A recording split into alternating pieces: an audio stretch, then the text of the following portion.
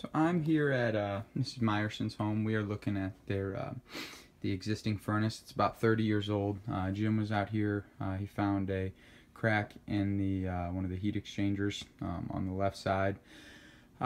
So looking at the unit here, as you can see, so it is vented out a so this flue right here is going to be a joint flue for all the three units and the unit below it.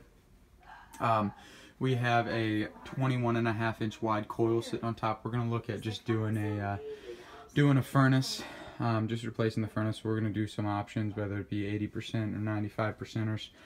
If we go 80%, we'd probably just go right out the side of this wall. We'd have to go through the drywall, and then we got this brick on the side. A 95% or an 80%, we'd go back up through the flue. The gas piping comes down right here and shoots into the sides. So as you can see, it has a shutoff. If we're at the same height, we can just use it and readjust. We've got our switch here.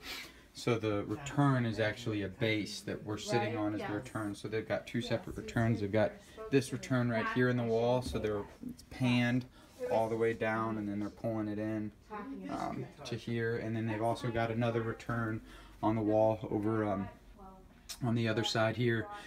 As far as ductwork goes, they seem to be pretty. They're good as far as the supply and return. How much they've got. This is a 105,000 BTU input furnace. I'm going to get an idea. We might go down to an 80. Or stick with the 100. I haven't measured the house yet, but I'll have that option put together, and I will get the height of this furnace here as well.